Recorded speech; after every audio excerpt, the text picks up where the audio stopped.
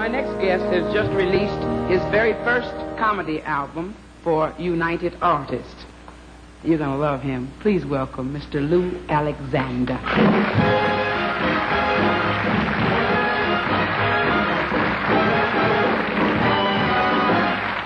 Thank you.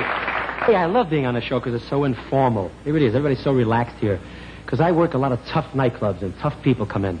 I worked a club about 2 weeks ago. It was so tough. A guy walked in one night and he walked over to the piano player. He says, "Hey, you with the broken nose, play Begin to Begin." He says, "I don't have a broken nose." When the Begin, the Begin. You know, I realize that I think kids are as funny as any comedians. They really are. Kids are the funniest because they don't have to think about what they're saying. Anything a kid says is always funny, that they got a clear head. And about 2 years ago, something happened out here that I never forgot. A little girl about 5 years old walked over to a pregnant woman. She's about 8 months pregnant. And she pointed to her stomach. She said, "What's that?" Mother says, "That's my baby." Little girl says, "Well, is it a boy or a girl?" Mother says, "Well, it's too soon to tell." Little girl says, "Well, do you love it?" Mother says, "Of course, I love it very much." The kid said, "How come you ate it?"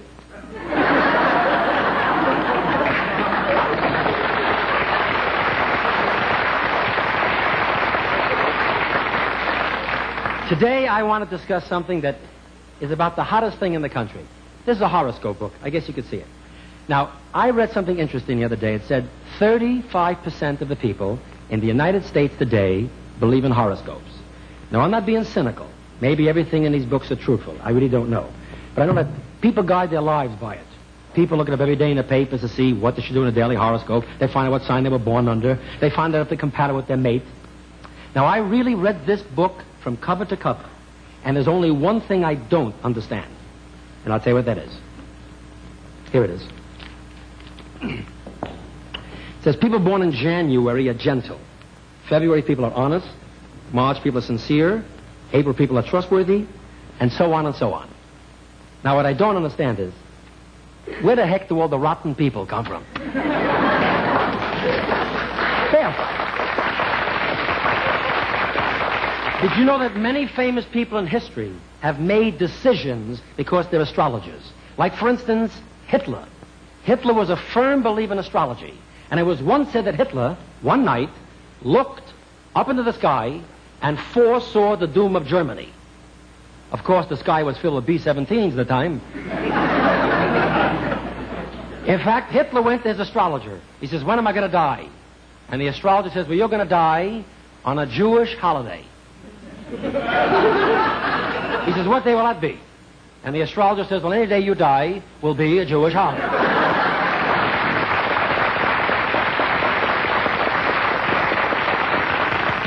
I have an idea. I like to work with an audience, and I like to ask people what month they're born, and it's interesting. You find a lot of different things happening. What month are you born in, sir?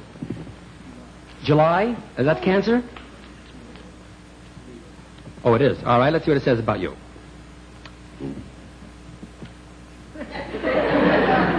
It's a drag. You got a bad month.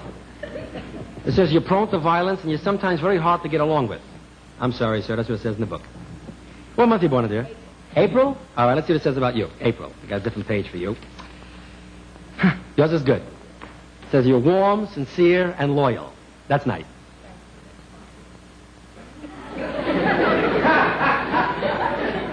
Sir, do you realize if your parents got together just a couple of months earlier, you could have been a wonderful person? I asked the guy in the audience tonight, I said, "What sign are you born under?" He looked at his maternity ward. Don't laugh. He was held over. I was canceled. Let me find out something. Do we have anybody here born between January and February? Are you an Aquarius? You are? Did you ever look up your sign? Do you know what Aquarius represents? All right, I'm going to tell you what it is. Now, I'm not putting you on about it. It's true. It shows you in the book that you were born under the sign of the water carrier. That's right. And there's a lot of famous people born during your month. There's Gunga Din and 500,000 busboys. Wait a minute, let me find out. Do we have a Sagittarius? It's a man sign. We have a man that's a Sagittarius? Any man? Sagittarius? You are? You ever look up your sign? No. You know what you represent? Well, I'm not kidding you about this. It's true. Archer, I think. Excuse me? An archer. You're right. But you ever notice it shows from the waist up is a man's body and head, Yeah. and from the waist down is the back half of a horse? And, sir, if I knew you a little better, I would tell you what gender you represent. I'll tell you. The nice thing about it, if your wife doesn't like your job, she knows entering the Kentucky Derby. You know, women believe in this stuff more than men. They really do. I took a girl out when I was just about to kiss her goodnight. She says, wait a minute, what month are you born in? I said, June. She says, you're a Gemini. I checked into the hospital. I thought I had a disease. And you notice how you look it up every day in the papers and it tells you what to do? Now, whether you believe in it or not, we all look it up in the papers. And I started to get hung up on this stuff. Like one day it said to me, beware of Mercury. Beware of Mercury. And that was ridiculous. Because while I was looking out for Mercury, I got hit by a Mustang.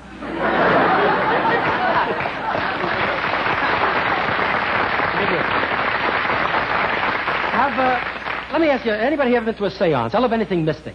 Anybody ever been to a seance? I have been. You did? You went to a seance? I'll say I wasn't lucky like you were. There were no women there when I went. There was just 8 guys and myself sitting around a large round table holding hands and trying to get messages from the spirits. Now, I don't know about anybody else there, but I'll tell you one thing. I was getting plenty of messages from the 2 guys sitting next to me. Well, folks, my time is up, and you have been a lovely audience. And as I go off right now, you don't have to give me a big hand because I am not a ham. I don't care about getting a big hand when I go off stage. But as I do go off right now, let's have a nice big ovation for all the boys in the armed forces.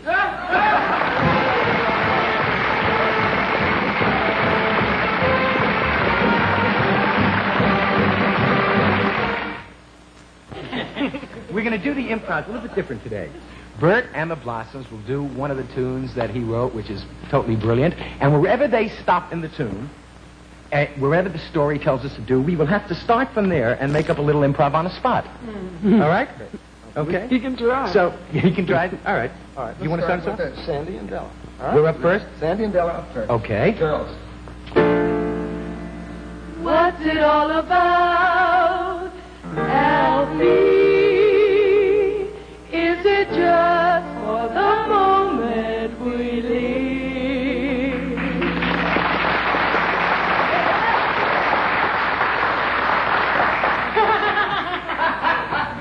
I mean, you don't have to drink like there's no tomorrow and yesterday was a dream, you know. What's it all about, Alfie? I am not Alfie. You're not Alfie? I am not Alfie. Believe me when I tell you that I am not Alfie. Seeing is believing.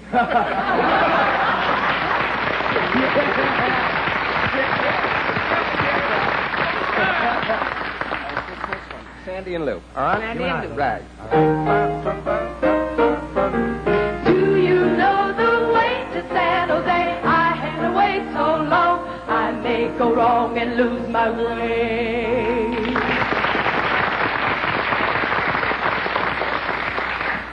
What's it all about, Alfie? What you say? Listen, man, you know how I get to San Jose? San Jose? San Jose. Yeah, you go down to, you see, a place in the highway, you see a tavern where people drink. You take a ride. A ride.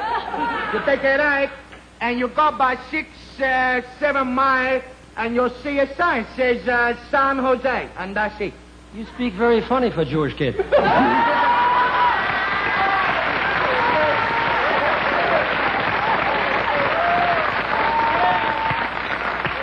Okay. Back on. Sandy and Della. Right. Here we go. What's new, pussycat? Whoa, whoa, whoa. What's new, pussycat? Whoa, whoa, whoa.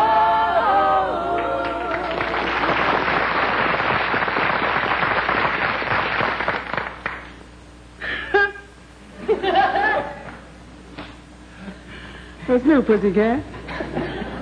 Well, I think the Della Reese show's been canceled. Let's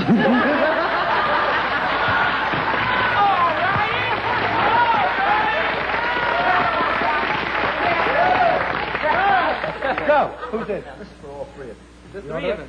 I'm going to do a song that practically nobody ever heard. Unless you saw Promises, Promises. This is a song from Promises, Promises. So, Brilliant show. okay. Thank you. She likes basketball. How about that?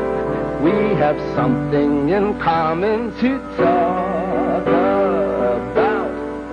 Basketball.